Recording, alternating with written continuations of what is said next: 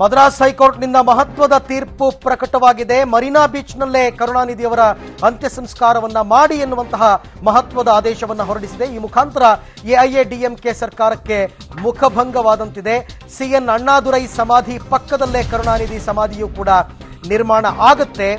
ಎಲ್ಲಿ ಅಂತ್ಯ ಸಂಸ್ಕಾರವನ್ನ ಮಾಡಬೇಕು ಅನ್ನೋ ವಿಚಾರವಾಗಿ ನಿನ್ನೆಯಿಂದಲೂ ಕೂಡ ಡಿಎಂಕೆ ಮತ್ತು ಅಣ್ಣಾ ಡಿಎಂಕೆ ಪಕ್ಷಗಳ ನಡುವಿನ ಹಗ್ಗ ಜಗ್ಗಾಟ ಕೊನೆಗೆ ಕೋರ್ಟ್ ಅಂಗಳಕ್ಕೆ ಬಂದು ಮುಟ್ಟಿತ್ತು. ಮರೀನಾ ಬೀಚ್ನಲ್ಲಿ ಅವಕಾಶ ಕೊಡಬೇಕು ಅಂತ ಡಿಎಂಕೆ, ಅಲ್ಲಿ ಕೊಡೋದಕ್ಕೆ ಪ್ರೋಟೋಕಾಲ್ ಸಹಕಾರಿಯಾಗಿಲ್ಲ ಅಂತ ಅಂದ್ಬಿಟ್ಟು ಸರ್ಕಾರ. ಹೀಗೆ ವಾದ ಪ್ರತಿವಾದಗಳು ಮಧ್ಯರಾತ್ರಿಯ ತನಕವೂ ನಡೆಯಿತು. ಅದನ್ನು ಇವತ್ತಿಗೆ ಮುಂದೂಡಲಾಗಿತ್ತು. ಇವತ್ತು ಬೆಳಗ್ಗೆ ಕೂಡ ಸುಮಾರು 2 ಗಂಟೆ 45 ನಿಮಿಷದ ವಾದ ಪ್ರತಿವಾದದ ಬಳಿಕ ಮದ್ರಾಸ್ ಹೈಕೋರ್ಟ್ ಮಹತ್ವದ ಆದೇಶವನ್ನ ಹೊರಡಿಸಿದೆ. ಡಿಎಂಕೆಯ ಭಾರತಿ ಸಲ್ಲಿಸಿದ್ದ ಅರ್ಜಿಯ ವಿಚಾರಣೆ ನಡೆಸಿ ತೀರ್ಪನ್ನು ಕೊಟ್ಟಿದೆ. ಮರೀನಾ ಬೀಚ್ನಲ್ಲೇ ಕರುಣಾನಿಧಿ ಅಂತ್ಯಕ್ರಿಯೆ ನೆರವೇರಬೇಕು ಅಂತಕ್ಕಂಥದ್ದು. ಇದರಿಂದ ಈ ತೀರ್ಪಿನಿಂದ ಒಂದು ರೀತಿ ಡಿಎಂಕೆ ಪಕ್ಷದ ಕಾರ್ಯಕರ್ತರು ಮತ್ತು ಕರುಣಾನಿಧಿ ಅವರ ಅಭಿಮಾನಿಗಳಲ್ಲಿ ನಿರಾಳತೆ. ತೀರ್ಪು ಹೊರಬೀಳ್ತಾ ಇದ್ದಂತೆ ಸ್ಟಾಲಿನ್ ಕಣ್ಣೀರು ಹಾಕಿದ್ದಾರೆ. ಕೊನೆಗೂ ತಮ್ಮ ತಂದೆಯವರಿಗೆ ಸಲ್ಲಬೇಕಾದ ಗೌರವ ಸಲ್ಲಿಕೆಯಾಯ್ತಲ್ಲ ಅಂತಕ್ಕಂಥ ಒಂದು ವ್ಯಾಮೋಹದಿಂದ ಆ ರೀತಿ ಅವ್ರು ಹೇಳಿರ್ತಕ್ಕಂಥದ್ದು. ಸ್ಟಾಲಿನ್ ಒಬ್ಬರೇ ಅಲ್ಲ, ನನಗನ್ಸುತ್ತೆ ಈ ತೀರ್ಪನ್ನು ಕೇಳಿ ಬಹುತೇಕರ ಕಣ್ಣು ಒದ್ದೆಯಾಗಿದೆ. ಇವತ್ತು ಕರುಣಾನಿಧಿ ಅವರಿಗೆ ಸರ್ಕಾರವೇ ಮಾಡಬೇಕಾಗಿತ್ತು ಈ ಒಂದು ಗೌರವವನ್ನ. ಆದರೆ ಅದನ್ನ ಕೋರ್ಟ್ ಹೋಗಿ ತರಬೇಕಾಗಿ ಬಂತಲ್ಲ, ಇಂತಹ ದುಸ್ಥಿತಿ ಅಂತಕ್ಕಂಥ ಒಂದು ದುಃಖ.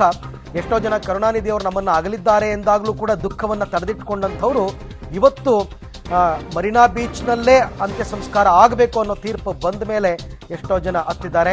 ಅಳಗಿರಿ ಮತ್ತು ಸ್ಟಾಲಿನ್ ಎಲ್ಲರೂ ಕೂಡ ಕಣ್ಣೀರು ಹಾಕಿ, ಅಂದರೆ ದುಃಖವನ್ನು ಅವರು ಕಟ್ಟು ಕೂತಿತ್ತವರಿಗೆ, ದುಃಖ ಮಡುಗಟ್ಟಿತ್ತವರಿಗೆ. ನಮ್ಮ ತಂದೆಗೆ ಇಷ್ಟು ಈ ಥರ ಆಯ್ತಲ್ಲ ಅಂತಂದ್ಬಿಟ್ಟು ಕೊನೆಗೂ ಯಾವತ್ತೂ ನ್ಯಾಯಕ್ಕೆ ಗೆಲುವು ಅಂತ ಹೇಳ್ತಾರಲ್ಲ, ಸತ್ಯಕ್ಕೆ ಗೆಲುವು, ನ್ಯಾಯಕ್ಕೆ ಗೆಲುವು ಅಂತಕ್ಕಂಥದ್ದು, ಅಂಥ ಒಂದು ಭಾವನೆಯನ್ನು ವ್ಯಕ್ತಪಡಿಸಿದ್ದಾರೆ ಅಳಗಿರಿ ಮತ್ತು ಸ್ಟಾಲಿನ್. ಇಬ್ಬರು ಕೂಡ ಕರುಣಾನಿಧಿಯವರ ಪುತ್ರರು.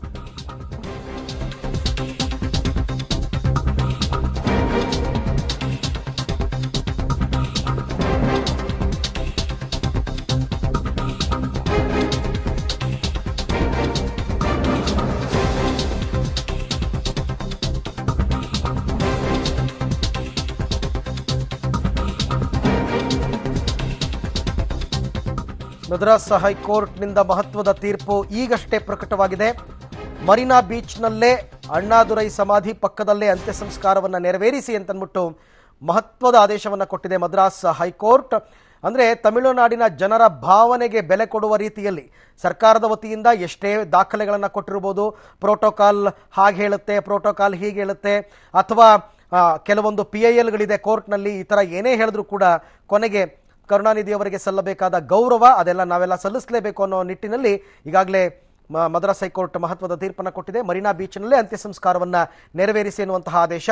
ಇನ್ನು ತಯಾರಿಗಳು ನಡೆಯುತ್ತೆ. ನೀವೀಗ ನೋಡ್ತಾ ಇದ್ದೀರಾ, ರಾಜ, ಸ್ಟಾಲಿನ್, ಅಳಗಿರಿ ಎಲ್ಲರೂ ಕೂಡ, ಅಳಗಿರಿ ಅವರು ಕೂಡ ಅಂದರೆ ಅಣ್ಣ ತಮ್ಮಂದರು ರಾಜಕೀಯವಾಗಿ ಎಷ್ಟೇ ಇದಿದ್ರೂ ಕೂಡ ತಂದೆ ಪುತ್ರರಾಗಿ ಇವತ್ತು ತಮ್ಮ ಕರ್ತವ್ಯವನ್ನು ಅವರು ನಿರ್ವಹಿಸಲೇಬೇಕು.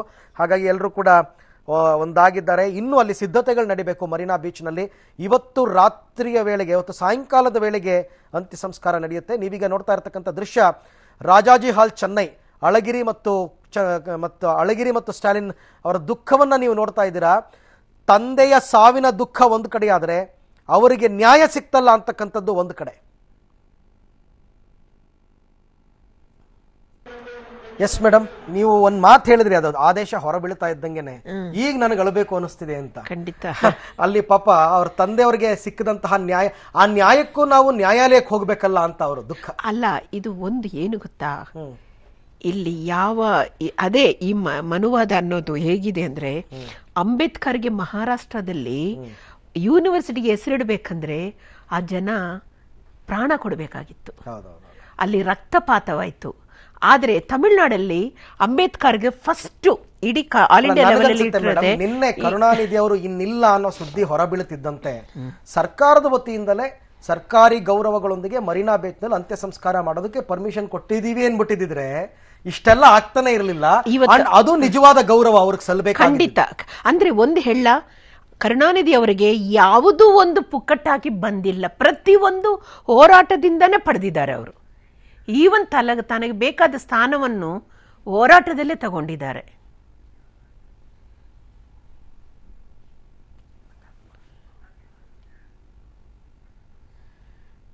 ಓಕೆ, ಅಲ್ಲ ನೋಡಿ, ನಾನು ನಿನ್ನೆಯಿಂದಲೂ ಕೂಡ ಸ್ಟಾಲಿನ್ ಅಳಗಿರಿ ಹತ್ತಿದ್ ನೋಡ್ರಿ ಇಲ್ಲ, ಅದು ನೀವು ಹೇಳಿದ್ರಲ್ಲ ಮಡುಗಟ್ಟಿತ್ತು ಅಷ್ಟೇ. ಅದು ಇವತ್ತು ಅದು ಎಲ್ಲರಿಗೂ ಅದು ಈ ದಟ್ಸ್ ಅಂದ್ರೆ ತಂದೆ ಪ್ರತಿಯೊಂದರಲ್ಲೂ ಅವ್ರಿಗೆ ಯಾವ್ದು ಫ್ರೀಯಾಗಿ ಸಿಕ್ಕಿಲ್ಲ. ಹೋರಾಟದಿಂದನೇ ಎಲ್ಲವೂ ಹೋರಾಟ. ಕೊನೆಗೆ ತಾವು ಮಣ್ಣಾಗೋ ಜಾಗವನ್ನು ಅವರು ಹೋರಾಟದಿಂದನೇ ಪಡೆದ್ರು. ಒಂದು ನೋಡಿ, ಅವಾಗ 67 69 ಅಣ್ಣ ಅವರು ತೀರಿಕೊಂಡಾಗ ಆ ಪಕ್ಷದಲ್ಲಿ ತನಗಿಂತ ಹಿರಿಯರು ಓದಿರೋರು, MA BA ಗ್ರಾಜುಯೇಟ್ಸ್ ಎಲ್ಲರ ಇದ್ರು. ಪಕ್ಷ ಇವ್ರ ಕೈಗೆ ಇವ್ರಿಗೆ ಇದು ಕೊಡುತ್ತೆ. ಪೆರಿಯಾರ್ ಅವರು ತುಂಬಾ ಸಂತೋಷ ಪಡ್ತಾರೆ ಇವ್ರಿಗೆ ನಾಯಕತ್ವ ನೀಡಿದ್ದಕ್ಕೆ. ಅದು ಉಳಿಸ್ಕೋಬೇಕಂದಾಗ ಅದು ಮತ್ತೆ 72 MGR ತಗೊಂಡೋಗ್ತಾರೆ, ಪಕ್ಷವನ್ನ ವರ್ಟಿಕಲ್ ಸ್ಪ್ಲಿಟ್ ಆಗುತ್ತೆ, ಕ್ಯಾಡರ್ಗಳು ಹೋಗ್ತಾರೆ. ಅವಾಗ ಮತ್ತೆ ಬೇರೆಯವರು ಮೃತಪಟ್ಟಾಗ ಕರುಣಾನಿಧಿ ಅವರು ನಡ್ಕೊಂಡ ರೀತಿಗೂ ಇವತ್ತಿನ ಸ್ಥಿತಿಗೂ. ಓಕೆ, ಈಗ ನೀವು ದೃಶ್ಯಾವಳಿಗಳನ್ನ ನೋಡ್ತಾ ಇದ್ದೀರಾ. ಒಂದ್ ಕಡೆ ಎಲ್ಲರಿಗೂ ಕೂಡ ಅಂತಿಮ ದರ್ಶನದ ವ್ಯವಸ್ಥೆಯನ್ನ ಈಗ ಅಲ್ಲಿ ಇಟ್ಟಿದ್ದಾರೆ, ಸಾರ್ವಜನಿಕ ದರ್ಶನಕ್ಕೋಸ್ಕರ. ಹಾಗೆ ಗಣ್ಯಾತಿ ಗಣ್ಯರು ಕೂಡ ಅಂತಿಮ ದರ್ಶನವನ್ನ ಪಡ್ಕೊಳ್ತಾ ಇದ್ದಾರೆ. ಇನ್ನೊಂದ್ ಕಡೆ ನೌಕಾನೆಲೆ INS ಅಡಿಯಾರ್ಗೆ ಬಂದಿಳಿದಿದ್ದಾರೆ ಪ್ರಧಾನಿ ನರೇಂದ್ರ ಮೋದಿ ಅವರು. ಚೆನ್ನೈ ಏರ್ಪೋರ್ಟ್ ಇಂದ ಸೇರಾ ಹೆಲಿಕಾಪ್ಟರ್ ನಲ್ಲಿ INS ಅಡಿಯಾರ್ಗೆ ಬರ್ತಾರೆ.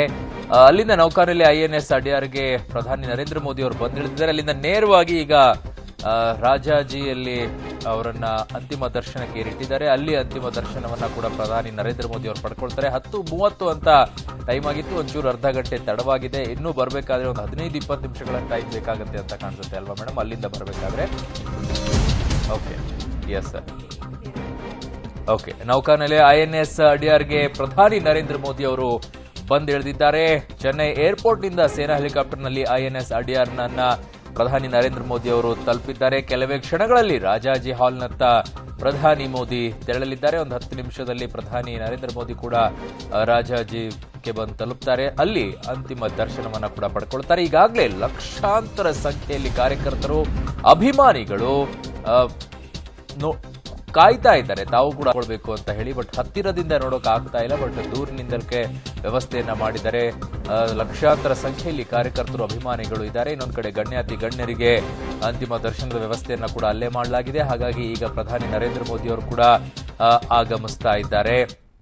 ನೀವು ದೃಶ್ಯಾವಳಿಗಳಲ್ಲಿ ಕೂಡ ನೋಡ್ತಾ ಇದ್ದೀರಾ. ಎಸ್ ಮೇಡಮ್, ಈ ಚಿತ್ರಣವನ್ನ ನೋಡ್ತಾ ಇದ್ರೆ ಇಷ್ಟೊಂದೆಲ್ಲ ಆಗಬಾರ್ದಾಗಿತ್ತು. ಗೌರವಯುತವಾಗಿ ತಮಿಳುನಾಡಿನ ಜನತೆಗೆ ಇಷ್ಟೆಲ್ಲ ಮಾಡಿ ತಮಿಳುನಾಡು ಈ ಮಟ್ಟಿಗೆ ಬೆಳಿಬೇಕಾದಂತಹ ಕಾರಣೀಭೂತರಾಗಿರುವಂತಹ ಕರುಣಾನಿಧಿಗೆ ಕೊನೆಯದಾಗಿ ಕೂಡ ಗೌರವ ಮೂಲಕವಾಗಿ ಕಳಿಸ್ಕೊಂಡು ಹೋಗಕ್ಕಾಗ್ಲಿಲ್ವಾ ಅಂತ ನಮ್ಮ ಹತ್ರ ನೀವು ಆಗ್ಲೂ ಕೂಡ ಕೇಳ್ತಾ ಇದ್ದೀನಿ ನಾನು. ಹೋರಾಟದಿಂದಲೇ ಬಂದವರು, ಸಾವನ್ನಪ್ಪಿದ ಮೇಲೂ ಕೂಡ ಹೋರಾಟ ಮಾಡಿಕೊಂಡೇ ಸಮಾಧಿಗೋಸ್ಕರ ಈ ಪರದಾಡುವ ತಮಿಳುನಾಡನ್ನು ಇಡೀ ಭಾರತದ ಪುಟದಲ್ಲಾಗಲಿ ಪ್ರಪಂಚದ ಪುಟದಲ್ಲಾಗಲಿ ಒಂದು ಸ್ಥಾನವನ್ನು ಕೊಟ್ಟಿದ್ದಾರೆ. ನಮ್ಮ ಅಮರ್ತ್ಯ ಸೆನ್ ಹೇಳುವಾಗ ಈ Tamil Nadu development if you want to compare ಅಂದಾಗ ಇಂಡಿಯಾದಲ್ಲಿ ಯಾವ you can compare with Canada, compare with Norway ಅನ್ನೋ ತರ ಹೇಳ್ತಾ ಇರೋರು ಅವರು ಅಮರ್ತ್ಯ ಸೆನ್. ಅಂತ ಸ್ಥಾನ ಗಳಿಸಿಕೊಟ್ಟ ಅವರಿಗೆ ಈ ರೀತಿ ಆದ್ರ ಇದು ಮಾಡೋದು, ಇದು ಕರುಣಾನಿಧಿ ಅವರಿಗೆ ಇದಲ್ಲ, ಇದು ಇನ್ನೂ ಅವ್ರ ಮೇಲೆ ಹೆಚ್ಚು ಪ್ರೇಮವನ್ನು ಮತ್ತೆ ಉಂಟು ಮಾಡುತ್ತೆ. ಎಲ್ಲೋ ಒಂದು ಕಡೆ ಓಕೆ ಹಲೋ ಹಲೋ ಅಂತ ಇದ್ದ ಕರುಣಾನಿಧಿ ಮೇಲೆ ಇದ್ದ ಅಭಿಮಾನವನ್ನು ಇನ್ನೂ ಹೆಚ್ಚಾಗಿ ಮಾಡುವಂತೆಯೇ ಮಾಡಿತ್ತು ಈ ಘಟನೆ ಅಲ್ವಾ. ಅದು ಮಾಡಿತು. ಪ್ಲಸ್ ಇದರ ಹಿನ್ನೆಲೆ ಯಾರಿದ್ದಾರೆ ಧ್ವನಿ ಎಲ್ಲ ನೋಡಿದಾಗ ಆ ಕಡೆ ದೃಶ್ಯಾವಳಿ ನೋಡ್ತಾ ಇದೀವಿ. ಯಾರು ಮೇಡಮ್ ಅದು? ಈ ಕನಿಮೊಳಿ ಅಂದ್ರೆ ಅವರು ಇವರು ಪ್ರಕಾಶ್ ಕ್ಯಾರೆಟ್ ಮತ್ತೆ ತಮಿಳ್ನಾಡು ಕಮ್ಯುನಿಸ್ಟ್ ಅವರು ಬಾಲಕೃಷ್ಣನ್, ಮತ್ತೆ ಇವರು ಮಾಜಿ ಇದು ಕಮ್ಯುನಿಸ್ಟ್ ಅವರು ಇದ್ದದ್ದು ಇವರು ವಾಟ್ ಈಸ್ ರಾಮಕೃಷ್ಣನ್. ಇದೊಂದು ರೀತಿಯಾಗಿ ಗೌರವನ ಇಮ್ಮಡಿಗೊಳಿಸಿದೆ ಅಂತ ಕಾಣಿಸ್ತು. ಖಂಡಿತ ಈ ಘಟನೆಯಿಂದಾಗಿ. ಇಲ್ಲ ಅವರಿಗೆ ನಮ್ಮ ರೇವಣ್ಣನ ಇಲ್ಲ ಇವರು ವಕ್ತಾರರು, ಡಿಎಂಕೆ ವಕ್ತಾರರು, ಜಡ್ಜ್ ಕಣ್ಣನ್, ಇವರೆಲ್ಲ ಕೋರ್ಟ್ಗೆ ಹೋದವರು. ಮಾತಾಡ್ತಾ ಇದ್ದಾರಂತೆ ಕಾಣಿಸುತ್ತೆ ಅವರು. ಹೌದು. You can ask them to put it. அமைவதற்கு உரிய வழிவகைகளை அரசு செய்து தர வேண்டும் என்று உத்தரவிட்டிருக்கிறார்கள். ஜெயலலிதா நினைவு அமைப்பதற்கு ஒரு நிலையும் இதை அமைப்பதற்கு ஒரு எதிர்ப்பும் தெரியும். ಓಕೆ, ಅದೇನು ಪೂರ್ತಿಯಾಗಿ ಇದಾಗ್ತಾ ಇಲ್ಲ. ಬಟ್ ಈಗ ಇವರದು ಬಂದಿಲ್ಲ ಅಂತ ಕಾಣಿಸುತ್ತೆ ಅಲ್ಲ ಮೇಡಮ್? ಇಲ್ಲಿ ಅಳಗಿರಿ ಅವರು ಎಲ್ಲೂ ಕಾಣಿಸ್ತಿದ್ದಾರೆ. You was there right from the hospitalise ಆಗೋದ್ರಿಂದ ಇದ್ದಾರೆ. ಅವರು ಅಳ್ತಾ ಇದ್ರಂತನೂ ಬಂತ ನೋಡಿ. ತಿರುಚಿ ಶಿವ ಆ ಕಡೆ ಇದ್ದಾರೆ. ತಿರುಚಿ ಶಿವಾದ ದುರೈಮುರುಗನ್ ಇದ್ದಾರೆ. ಅವರೆಲ್ಲ ಫುಲ್ ಪಾರ್ಟಿಯ ಇದು ಅದು ಮಡುಗಟ್ಟಿದ ದುಃಖ ಹೊರ ಹೊಮ್ಮಿತ್ತು. ಈಗ ಅದು ಆನಂದ ಬಷ್ಪ ಅಂತಾನು ಹೇಳ್ಕೋಬಹುದು ಕೇರ್ಟೆ. ಬಟ್ ಈ ಪರಿಸ್ಥಿತಿಗೆ ಇವ್ರನ್ನ ತಳ್ಳಿದ್ದು ಮಾತ್ರ ಬಹಳ ಹೀನಾಯ. ಬಟ್ ಈ ಕರುಣಾನಿಧಿ ಅವ್ರಿಗೆ ಒಟ್ಟು 3 ಪತ್ನಿಯರು ಇರೋದಲ್ವಾ? ಅದರಲ್ಲಿ ಮೊದಲನೇ ಪತ್ನಿ ಇಲ್ಲ, ಅವರು ತೀರೋದ್ರು. ಎರಡನೇವರು ದಯಾಳನ್. ಅವರಿಗೆ ಅಳಗಿರಿ, ಸ್ಟಾಲಿನ್ ಇದ್ದಾರೆ. ಎಲ್ಲರೂ ಬಂದಿದ್ದಾರೆ. ಎರಡನೇ ಪತ್ನಿ, ಮೂರನೇ ಪತ್ನಿನೂ ಇದ್ದಾರೆ. ಇದ್ದಾರೆ. ಎರಡನೇ ಸ್ಟಾಲಿನ್ ಅವ್ರ ಮದರ್ಗೆ ಅಲ್ಝಮೀರ್ ನೆನಪಿರಲ್ಲ. ಮೊನ್ನೆ ಹಾಸ್ಪಿಟಲ್ ಕರ್ಕೊಂಡೋಗಿ ತೋರಿಸಿದ್ರು, ನಿನ್ನೆ ಮನೆಗೆ ತಂದು ತೋರಿಸಿದ್ರು. She is not well, she doesn't know. ಮರು ಜಾಸ್ತಿ ಅವರಿಗೆ, ಇದೆ. ಏಜ್ಡ್ ಅಲ್ಲ, ಹಿಮ್ಸೆಲ್ಫ್ ಇಸ್ 94. ಮೂರನೇ ಪತ್ನಿ ಬಂದಿದ್ದಾರೆ. ಇವರು ನಮ್ಮ ಕನಿಮೊಳಿಯ ಮದರ್ ಬಂದಿದ್ದಾರೆ. ಇದ್ದಾರೆ. Everybody is there. ಈಗ ಪ್ರಧಾನಿ ನರೇಂದ್ರ ಮೋದಿ ಅವರು ಕೂಡ ಬರ್ತಾರೆ. ಪ್ರಧಾನಿ ನರೇಂದ್ರ ಮೋದಿ ಅವರು ಕೂಡ ಅಂತಿಮ ದರ್ಶನವನ್ನ ಪಡ್ಕೊಳ್ತಾರೆ. ಬಟ್ ಈ ರಾಜಕೀಯ ಬೆಳವಣಿಗೆಗಳನ್ನ ಗಮನಿಸ್ತಾ ಇದ್ರೆ ಬೇರೆ ದಿಕ್ಕಿನತ್ತ ತಗೊಂಡು ಹೋಗುತ್ತೆ ಅಂತ ಕಾಣಿಸುತ್ತಾ? ಒಂದ್ ಕಡೆ ಜಯಲಲಿತಾ ಅವ್ರನ್ನ ಎಐಡಿಎಂಕೆ ಕಳ್ಕೊಂಡಿರೋದು, ಇನ್ನೊಂದ್ ಕಡೆ ಕರುಣಾನಿಧಿ ಅವ್ರನ್ನ ಡಿಎಂಕೆ ಕಳ್ಕೊಂಡಿರೋದು. ಯಾಕಂದ್ರೆ ಜಯಲಲಿತಾ ಅವ್ರನ್ನ ಕಳ್ಕೊಂಡ ತಕ್ಷಣ ಎಐಡಿಎಂಕೆ ನೀವೇ ಆರೋಪ ಮಾಡೋ ರೀತಿಯಲ್ಲಿ ಬಿಜೆಪಿ ಹತೋಟಿಯಲ್ಲಿ ಬಂದ್ಬಿಡ್ತು ಅಂತ. ಸೊ ಡಿಎಂಕೆ ಅಲ್ಲಿ ಕರುಣಾನಿಧಿ ಅವ್ರನ್ನ ಈಗ ಕಳ್ಕೊಂಡ ತಕ್ಷಣ ಡಿಎಂಕೆ ಪಕ್ಷನೂ ಇನ್ನೊಂದು ಹತೋಟಿಗೆ ಹೋಗ್ಬಿಡುತ್ತಾ? It never. ಯಾಕಂದ್ರೆ ಇರೋವಾಗ್ಲೇ ಇನ್ನೊಬ್ಬ ನಾಯಕತ್ವವನ್ನು ಬೆಳೆಸ್ಬಿಟ್ಟೆ ಹೋಗಿದ್ದಾರೆ. ಸ್ಟಾಲಿನ್ ಇದ್ದಾರೆ, ಮತ್ತೆ ಕ್ಯಾಡರ್ಗಳಿದ್ದಾರೆ. ಇಲ್ಲಿ ಇನ್ನೊಂದು ಏನಪ್ಪಾ ಅಂದ್ರೆ ಯಾವ ಪೊಲಿಟಿಕಲ್ ಪಾರ್ಟಿಗಿಂತ ಈ political party election. Narendra Modi ಅವರು ಕೂಡ ಬರ್ತಾ ಇದ್ದಾರೆ ಈಗ. ಓಕೆ, ದೃಶ್ಯಾವಳಿಗಳು ನೋಡ್ತಾ ಇದ್ರಿ. ಪ್ರಧಾನಿ ನರೇಂದ್ರ ಮೋದಿ ಅವರು ಆಗಮಿಸ್ತಾ ಇರುವಂತಹ ದೃಶ್ಯಾವಳಿಗಳು. ಇದು ರಾಜಾಜಿ ಹಾಲ್ನತ್ತ ಪ್ರಧಾನಿ ನರೇಂದ್ರ ಮೋದಿ ಅವರು ಆಗಮಿಸ್ತಾ ಇದ್ದಾರೆ. ಈಗಷ್ಟೇ ಹೇಳಿದ್ವಿ ನಾವು, ಚೆನ್ನೈ ಏರ್ಪೋರ್ಟ್ನಿಂದ ನೌಕಾನೆಲೆ INS ಅಡಿಯಾರ್ಗೆ ಪ್ರಧಾನಿ ನರೇಂದ್ರ ಮೋದಿ ಅವರು ಬಂದಿಳಿದಿದ್ರು. ಅಲ್ಲಿಂದ ಒಂದು 5 ರಿಂದ 10 ನಿಮಿಷದಲ್ಲಿ ಅವರು ರಾಜಾಜಿ ಹಾಲ್ಗೆ ಬಂದು ತಲುಪ್ತಾರೆ. ಅಲ್ಲಿ ಅವರು ಅಂತಿಮ ದರ್ಶನವನ್ನ ಕೂಡ ಪಡ್ಕೊಳ್ತಾರೆ. ಜಯಲಲಿತಾ ಅವರು ನಿಧನ ಆದಾಗ ಅವರ ಅಂತಿಮ ದರ್ಶನದಲ್ಲೂ ಕೂಡ ಪ್ರಧಾನಿ ನರೇಂದ್ರ ಮೋದಿ ಅವರು ಅಲ್ಲಿ ಆಗಮಿಸಿ ಹೋಗಿದ್ರು. ಈಗಲೂ ಕೂಡ ರಾಜಾಜಿ ಹಾಲ್ಗೆ ಕರುಣಾನಿಧಿ ಅವರ ಅಂತಿಮ ದರ್ಶನವನ್ನ ಪಡ್ಕೊಳ್ಳೋಕೆ ಪ್ರಧಾನಿ ನರೇಂದ್ರ ಮೋದಿ ಅವರು ಬರ್ತಾ ಇದ್ದಾರೆ. ಇದಕ್ಕಿಂತಲೂ ಕೂಡ ದೊಡ್ಡ ಗೌರವವನ್ನ ಈ ನಾಯಕನಿಗೆ ಕೊಡೋಕೆ ಸಾಧ್ಯ ಇಲ್ಲ ಅಂತ ಕಾಣಿಸುತ್ತೆ. ಆದರೆ ಒಂದು ಬೆಳವಣಿಗೆಯನ್ನ ಹೊರತುಪಡಿಸಿದ್ರೆ ಇನ್ನುಳಿದಂತೆ ಎಲ್ಲಾ ಗೌರವಗಳನ್ನು ಕೂಡ ಕರುಣಾನಿಧಿ ಅವರಿಗೆ ಕೊಟ್ಟಾಗಿದೆ. ಯಾಕಂತಂದ್ರೆ ಅವರ ಅಂತ್ಯಕ್ರಿಯೆ ಎಲ್ಲಿ ಮಾಡಬೇಕು ಅನ್ನೋ ವಿಚಾರಕ್ಕಾದಂಥ ಆ ಒಂದು ಘಟನೆ ಮಾತ್ರ ಅದೊಂದು ರೀತಿ ಕಪ್ಪು ಚುಕ್ಕೆ ಅಂತ ಹೇಳ್ಬೋದು. ಯಾಕಂತಂದ್ರೆ ತಮಿಳುನಾಡಿನಲ್ಲಿ ತಮಿಳಿನ ಭಾಷೆಗೋಸ್ಕರ ದುಡಿದಂಥ ಆ ಮಹನೀಯನಿಗೆ ತಮಿಳುನಾಡು ಈ ಮಟ್ಟಕ್ಕೆ ಬರಬೇಕಾದ್ರೆ ಅವರ ಹೋರಾಟ ಇತ್ತು. ಆ ಹೋರಾಟವನ್ನ ಗಮನದಲ್ಲಿಟ್ಕೊಂಡಾದ್ರೂ ಗೌರವವನ್ನು ಕೊಡ್ಬೋದಾಗಿತ್ತು ಅನ್ನೋ ಹಲವಾರು ರೀತಿಯಾದಂಥ ಪ್ರಶ್ನೆಗಳು ಸಹಜವಾಗಿ ಎದ್ದೇಳುತ್ತೆ. ಆ ಮಾತುಗಳು ಕೂಡ ಬಂದೇ ಬರುತ್ತೆ. ಹಾಗಾಗಿ ಈಗ ಕರುಣಾನಿಧಿ ಅವರಿಗೆ ಕೊನೆಗೂ ಕೂಡ ಕೋರ್ಟ್ ಮೂಲಕವಾಗಿ ಬಯಸಿದಂತೆಯೇ ಅಂತ್ಯಕ್ರಿಯೆಯನ್ನ ಮರೀನಾ ಬೀಚ್ನಲ್ಲೇ ಆಕೆ ಮಾಡಿದ್ದಾರೆ. ಇನ್ನೊಂದು ಕಡೆ ಪ್ರಧಾನಿ ನರೇಂದ್ರ ಮೋದಿ ಅವರು ಕೂಡ ಆಗಮಿಸ್ತಾ ಇದ್ದಾರೆ. ಎಸ್ ಮೇಡಮ್, ಈಗ ನಾನು ಕೇಳ್ತಾ ಇದ್ದೀನಿ ನಿಮ್ಗೆ, ರಾಜಕೀಯ ಬದಲಾವಣೆ ಆಗಕ್ಕೆ ಶುರು ಆಗ್ಬಿಡುತ್ತಾ ಅಂತ ತಮಿಳುನಾಡಿನ? ಇಲ್ಲ, ಚಾನ್ಸ್ ಇಲ್ಲ. ಯಾಕೆ ಗೊತ್ತಾ, 2 years ಇಂದ ಕರುಣಾನಿಧಿ ಅವರು ಮಾತಾಡ್ತಾ ಇರಲಿಲ್ಲ, ಸಕ್ರಿಯವಾಗಿಲ್ಲ ರಾಜಕೀಯದಲ್ಲಿ. ಹೌದು. ಮತ್ತೆ Jayalalithaa hospital ಇದ್ದಾಗ್ಲೇನೆ weather she died R alive ಅನ್ನೋದು ಯಾರಿಗೂ ಗೊತ್ತಿಲ್ಲ. ಇದ್ದಾಗ್ಲೇನೆ ಅವರು ಇದ್ದಾಗ CM ಆಗಿದ್ದಾಗ ವಿರೋಧ ಮಾಡಿದ ಕಾನೂನುಗಳಿಗೆ ಇವರು ಸಹಿ ಮಾಡಿಸ್ಕೊಂಡು ಹೋಗ್ತಾರೆ. ಯಾಕಂದ್ರೆ ಇವ್ರಿಗೆ ಅಷ್ಟು ಇವರು ಮುಡುಪಾಗಿ ಇಟ್ಕೊಂಡಿದ್ರು. ನಿಮ್ಗೆ ಹಂಗಿದಾಗ ಕಾಂಗ್ರೆಸ್ನಲ್ಲಿ ಭಾಗವಹಿಸಿದ್ದಾಗ್ಲೇ 2G ಹಗರಣ ಬರುತ್ತೆ. ಹೌದು. ಅವರು ಸಪೋರ್ಟ್ ಕೊಡ್ತಾ ಇದ್ದ ಸರ್ಕಾರನೇ ಮಗಳನ್ನ ಅರೆಸ್ಟ್ ಮಾಡುತ್ತೆ. ಹೌದು, ಕನ್ನಿಮೊಳಿ ಅವರು ಮತ್ತೆ ಮಂತ್ರಿಯವ್ರನ್ನ ಮಾಡ್ತಾರೆ. ಎಲ್ಲ ಆದ್ರೇನೋ ಆವಾಗ್ಲೂ ಇವರು ಇದು ಮಾಡ್ಕೊಂಡಿಲ್ಲ. ಪಕ್ಷ ಬರುತ್ತೆ. ಇದು ಇನ್ನೊಂದೇನಪ್ಪ ಅಂದ್ರೆ DMKದಲ್ಲಿ ಎಲೆಕ್ಷನ್ ಮೇಲೆ ಬರುತ್ತೆ. ರೈಟ್ ಫ್ರಮ್ ಬಿಕಾಸ್ ಬೇರು ಸ್ಟ್ರಾಂಗ್ ಆಗಿದೆ. ರೈಟ್ ಫ್ರಮ್ ದ ಒಂದು ಹೋಬಳಿಯಿಂದ ಹಿಡಿದು ಸಿಟಿ ನಗರದಿಂದ ಹಿಡಿದು ಜಿಲ್ಲಾ ಮಟ್ಟಕ್ಕೆ ಬರ್ತಾರೆ. ಮತ್ತೆ ಅಲ್ಲಿ ಆಸ್ ಎ ಪಾರ್ಟಿ ಇದರಲ್ಲಿ anybody who works for party of any caste, any community, they can come up ಅನ್ನೋ ತರ ತಳಮಟ್ಟದಲ್ಲಿ ಇರೋರು ಮೇಲೆ ಬರ್ಬೋದು ಅನ್ನೋ ತರನೇ ಪಾರ್ಟಿಯ ಬೈಲಾ ಇದೆ. ಮತ್ತೆ ಅದರಲ್ಲಿ ಒಬ್ಬ SC ಇರಬೇಕು, ಒಬ್ಬ MBC ಮೋಸ್ಟ್ ಬ್ಯಾಕ್ವರ್ಡ್ ಕಾಸ್ಟ್ ಇರಬೇಕು, ಒಂದು ವಿಮೆನ್ ಪದಾಧಿಕಾರಿಗಳಾಗಿ. ಅದು ಜಿಲ್ಲಾ ಮಟ್ಟದ ಸಮಾನತೆಯನ್ನ ಕಾಣ್ತಾ ಇದ್ರು. ಫ್ರಮ್ ಹೋಬಳಿ ಗ್ರಾಮದ ಫ್ರಮ್ ಯೂನಿಟ್ ಇಂದ ದೊಡ್ಡ ಫೆಡರೇಷನ್ ವರೆಗೂ ಈ ರಿಸರ್ವೇಶನ್ಸ್ ಇರುತ್ತೆ. ಅದಕ್ಕೆ ನಿನ್ನೆ ಸರ್ ಕೂಡ ಹೇಳ್ತಾ ಇದ್ರು, ಬೇರೆ ದಕ್ಷಿಣ ಭಾರತದಲ್ಲಿ ಬೇರೆ ಎಲ್ಲಾ ಕಡೆನೂ ಗಮನಿಸ್ಕೊಳ್ಳಿ ನೀವು, ಜಾತಿ ಧರ್ಮದ ಮೇಲೆ ಇದೆ ವೋಟನ್ನು ಹಾಕೋದು. ಬಟ್ ತಮಿಳುನಾಡಿನಲ್ಲಿ ತಮ್ಮ ನಾಯಕರನ್ನ ಆಯ್ಕೆ ಮಾಡಬೇಕಾದ್ರೆ ಈ ಜಾತಿ ಧರ್ಮ ಎಲ್ಲವನ್ನ ಮೀರಿ ಮತ ಹಾಕಿ. ಯಾಕಂದ್ರೆ ಆ ಪಾರ್ಟಿನಲ್ಲೇ ಬೈಲಾ ಇದೆ, anybody who works for the party ideology ಅದು ಬರುತ್ತೆ. And top of that Karunanidhi ಅವರು ಕೆಲಸ ಮಾಡಿದಾಗ್ಲೂ ಅವರು ತರ್ತಾರೆ ನಿಮ್ಗೆ ಕಾಂಪಿಟಿಷನ್, ಇದರಲ್ಲಿ ರಿಸರ್ವೇಶನ್ ಇರುತ್ತೆ, BC ಅಂತ ಬರುತ್ತೆ, ಬ್ಯಾಕ್ವರ್ಡ್ ಕ್ಲಾಸ್ ಅಂತ ತರ್ತಾರೆ.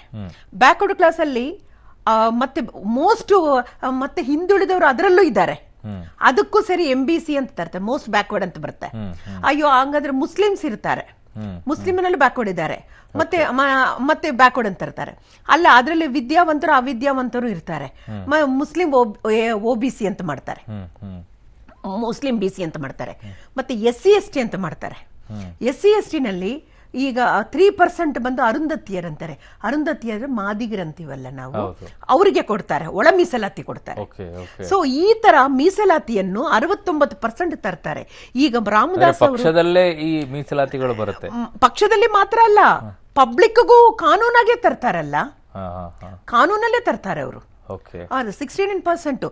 ಮತ್ತೆ first generation first time degree ಆದವ್ರಿಗೆ ಮತ್ತೆ ತಮಿಳು ಮಾಧ್ಯಮದಲ್ಲಿ ಓದಿರೋರಿಗೆ ಉದ್ಯೋಗದ ಅವಕಾಶ, ಅದಕ್ಕೊಂದು ರಿಸರ್ವೇಶನ್ ಇಡ್ತಾರೆ. ರೂರಲ್ ಸ್ಟೂಡೆಂಟ್ಸ್ಗೆ ರಿಸರ್ವೇಶನ್ ಇಡ್ತಾರೆ. ಅದೇ ಆಲ್ಮೋಸ್ಟ್ ಕರ್ನಾಟಕದಲ್ಲಿ ಇದೆ ಕನ್ನಡ ಮಾಧ್ಯಮ. ಫಸ್ಟ್ ಅವ್ರು ತಂದಿದ್ದು 70s ಅಲ್ಲಿ ತರ್ತಾರೆ ಅದನ್ನ.